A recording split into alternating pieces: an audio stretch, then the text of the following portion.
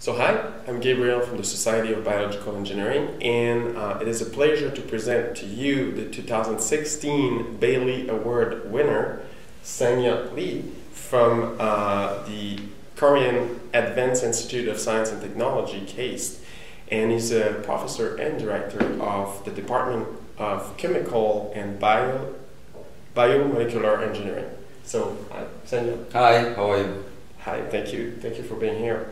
So Sang-Hyuk, what does it mean to you to receive the James E. Bailey Award this year? Well, personally, it is indeed a great honor, but I think the award is given to, obviously, not to myself, but the work which was done by me and also former group members and present group members at KAIST.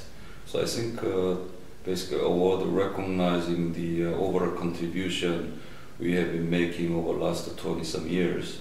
So we are very much honored to receive this award. Well, that's very humble of you. Thanks for bringing all of your partners in these works. So can you tell me a little bit about the hot topic research that you're doing in your lab? I know you do a lot, so maybe a few. Right, so we have been mainly focusing on metabolic engineering of microorganisms to produce something that can be useful with respect to industrial applications or medicinal applications.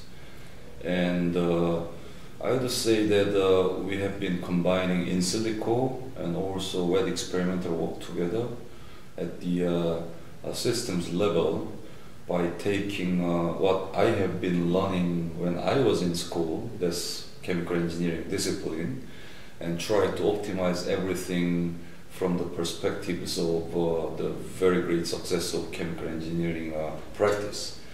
And nowadays we're more focusing on materials that can be used for healthcare applications, because I think we have shown enough examples on replacing fossil-based chemicals. Of course, I'm not saying that we finished all of those, but we are now sort of moving towards more complex molecules which could not be accessed previously by biological synthesis or chemical synthesis. So those are sort of the topics, but not limited to those, and we also work on inorganics. Because biological system being organic system, usually we end up producing some organic chemicals, but we are now also working on producing inorganic chemicals or materials such as metal nanoparticles for various uses. So a lot of interesting things going on at KAIST. Wow, great. It's really nice to hear from it. Another thing that people are usually curious about, so how about from your bachelor to now professor and director of a very important department, can you tell us a little bit more about your history in school? So yes, I graduated Seoul National University to finish my bachelor's degree, and then I went to US according to the suggestion and advice from my advisor at undergraduate course. And he suggested to go to Northwestern to do actually process design and synthesis, which what I was interested in at the time. And then when I arrived Northwestern, the professor who was majoring in that discipline slightly changed the research topic of interest. And that topic did not match my interest. So I was looking for something different. And then Professor Terry Papuchakis, who is my former advisor, came from Rice University, and he said he's doing biochemical engineering. And I didn't know what biochemical engineering was, because I didn't do any subject study or anything related to biology when I was doing undergrad.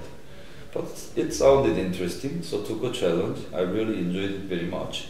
And then I love, doing independent research of my own interest. So I decided to go to university, became professor, and I love teaching students, especially working together to develop something new.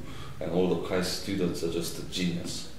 I'm probably the worst person in the entire KAIST as far as intellectual level is concerned, but just it's a great pleasure to work with the students. That's why I do professorship, even though from time to time I was asked to join industry, of course with lots of pay, right? But I still love my students, working with them. and that's why I'm here at KAIST. And I run a couple of centers. I also served as a dean of not only college but also sort of interdisciplinary fusion research institutes. So it is funny that KAIST already has Korea Advanced Institute of Science and Technology, but this is such an interesting institute. We named it as KAIST Institutes. Mm-hmm. So it has a dual institutes in it, and it has a lot of cross-disciplinary institutes, such as Institute for Biocentury will have bio at the core, but it will have chemistry, physics, mathematics, even humanity and liberal arts coming in to develop something really nice. We have the same thing for nanotech and IT and all others. So that is a great discipline where I served for dean to steer what we can deliver, especially in the era of fourth industrial revolution. So I have enjoyed what I've been doing.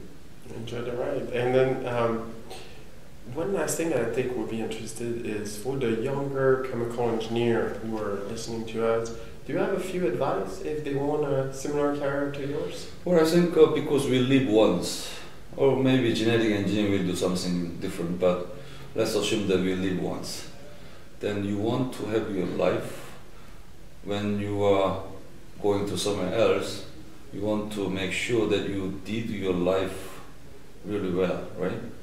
So I would always suggest that think what you want to be and what you want to achieve, other than, of course, love in the family and others. As far as your career is concerned, what you want to achieve. So always think that, and of course people always say that do what you like, then you will be successful. Actually, you can turn it around as well. Like what you do. That actually can change your career significantly. Sometimes people stop doing things because they thought that, well, maybe I can do something better if I finish this and do something else. And what I observed over the last 25 years of advising students, some students actually do not exert the threshold effort and then think that this is not the topic I'm interested in. But actually that's the topic he is interested in. But he just didn't put enough effort to enjoy the success. So I would suggest that maybe sometimes you have to like what you do instead of do what you like. This is a very original advice. Thank you so much for this interview. I really appreciate it. I hope that you like it too. Thank you.